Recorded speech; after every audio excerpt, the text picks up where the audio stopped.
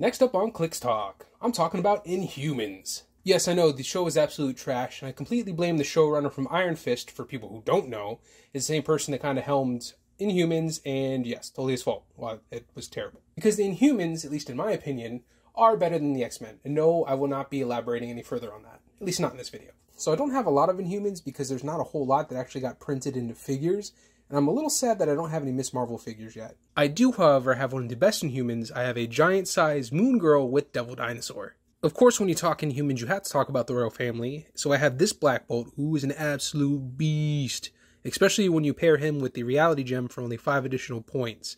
He can pretty much wipe out a small team on his own. Medusa is an underrated figure when you take her living hair bystander token into consideration, and especially for her point value. Then you have Crystal, who's a fairly good figure, but her true value is when you use her free Quake. But you know, if we're going to talk about Inhumans, I have to talk about best boy and goodest doggo, Lockjaw. And no, I'm not going to zoom in on Maximus because we don't talk about Maximus. But not like we don't talk about Bruno, because Bruno deserves all the love in the world. Maximus, however, does not. Then there's also Earth X Karnak, Earth X Gorgon, 616 Gorgon, and Black Knight from the Death of the Inhumans, because Marvel just really was trying to erase Inhumans from everybody's memory because of that terrible, terrible show.